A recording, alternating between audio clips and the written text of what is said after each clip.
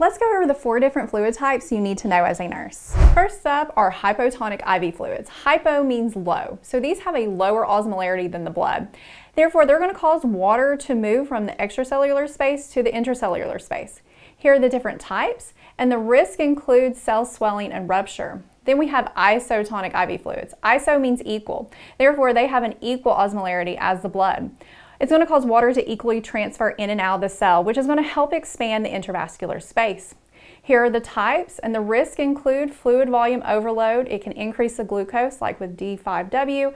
And then with LR, it's not for patients with liver disease because they can't convert lactate to bicarb. Hypotonic IV fluids, hyper means high, so they have a higher osmolarity than the blood. This causes water to move from the intracellular space to the extracellular space. Here are the types. Risks include cell dehydration and shrinkage. Then lastly, we have colloids. Colloids are these really large molecules that don't cross the capillary wall, but they're going to stay within your intravascular space. Therefore, they're going to pull water through oncotic pressure from interstitial space to the intravascular space. Here are the types. Risks include allergic reactions, fluid volume overload, and bleeding problems. Now, if you want a copy of this in poster format, you can get it at nursesarah.com.